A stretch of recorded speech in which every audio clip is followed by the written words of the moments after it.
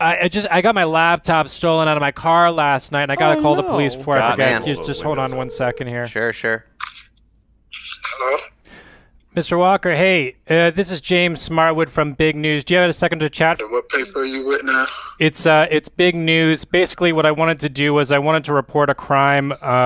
I left my window down in my car last night. Someone stole my laptop out of the passenger seat, and so I'm just trying to figure out if there's any way in your, as someone who's a law enforcement person, if there's any way you could take a look at it. Well, I tell you what we'll do is we'll report your thing and all that and stuff. Mm-hmm. I think that'll be great. But what we'll do is, you got a number I can call? Yeah, sure. 1 second. It's Wait. Let me get this thing. Sure. No, I mean, if it is something you could take care of, is it something where you could go down there, kind of get some fingerprints, check out the security cameras and all that? You said Mm-hmm. Okay. 5 6 5 0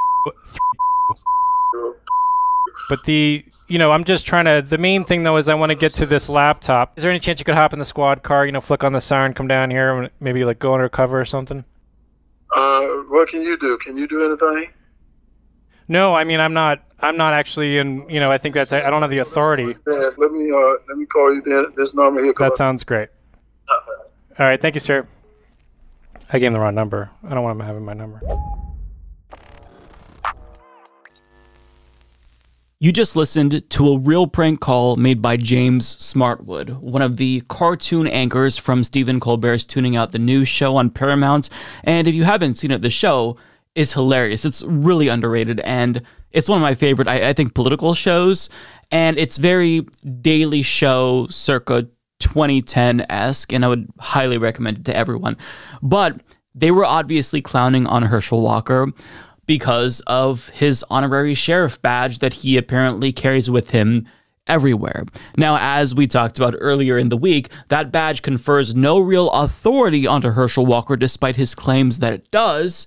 And as the New York Times explains, Georgia sheriffs were seriously handing out those badges like candy in a candy dish. J. Tom Morgan, a former district attorney in DeKalb County, Georgia, who was elected as a Democrat, said in an interview on Saturday, that badge gives you no law enforcement authority. He doesn't have the power to write a traffic ticket. Now, what I love about that call is, one, Herschel Walker did not seem to realize that it was a prank call.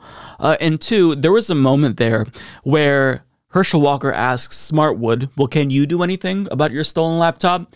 And then Smartwood had the best response saying, well, no, I mean, I'm not actually, I don't have the authority.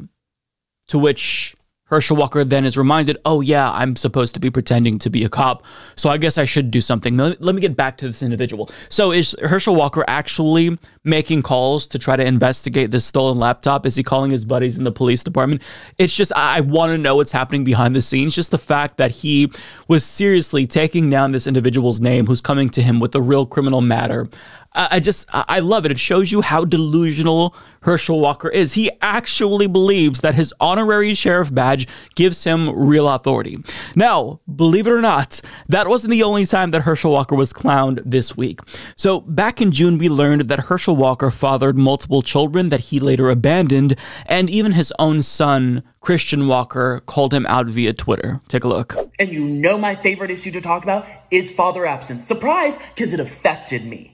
That's why I talk about it all the time, because it affected me. Family values, people. He has 4 kids, 4 different women, wasn't in the house raising one of them. He was out having sex with other women. Do you care about family values? Now, Christian Walker later tweeted, wear a condom, damn. So Herschel Walker has been taking L after L after L. Now, along those lines, comedian Jason Selvig of The Good Liars decided to actually assist Herschel Walker and do what his son, or try to get him to do what his son is recommending. And he tweeted out, we tried to give Herschel Walker condoms today for obvious reasons. Now, the moment where he tries to give Herschel Walker a fat roll of condoms was actually captured by the recount. There's no audio here, so you can't actually hear what they're saying. I'm sure that The Good Liars is going to release the full video here soon. And I muted it because there's copyrighted music playing. But just watch the exchange, because as you can see, Herschel Walker wasn't necessarily taking kindly to the the implication of the roll of condoms. Just watch.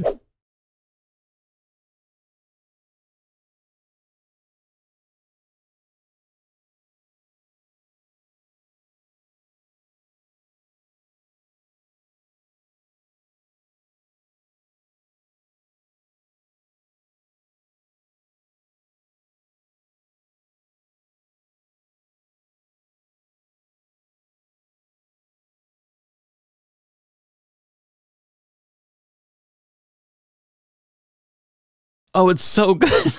It's so good. How embarrassing.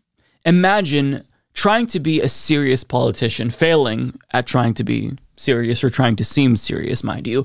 But you just keep taking L after L and all of your dirty laundry has been aired. I mean, if you're going to get into politics, you've got to know that these things are going to come up.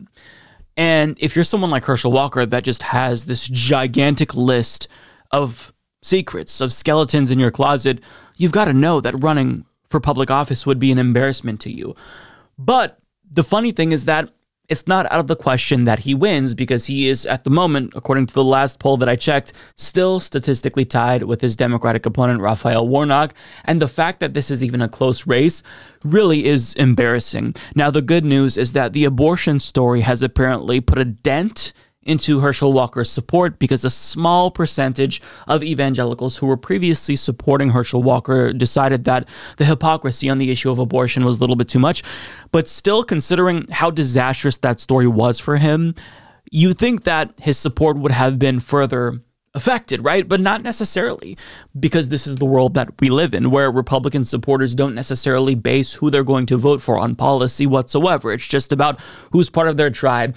Either way, I wanted to share this more lighthearted story with you, because I know that the election season can be a little bit draining. I feel election fatigue myself, but stories like this kind of help to lighten the mood a little bit and just, I don't know, make us smile, which I think is necessary during these dark times. So there you have it, Herschel Walker taking L after L this week as well, and you love to see it. I don't talk like a politician. I don't talk like a politician. I don't talk like a politician. I built a successful chicken business. I don't talk like a politician. I don't talk like a politician. I don't talk like a politician. I built a successful chicken business. I don't talk like a politician.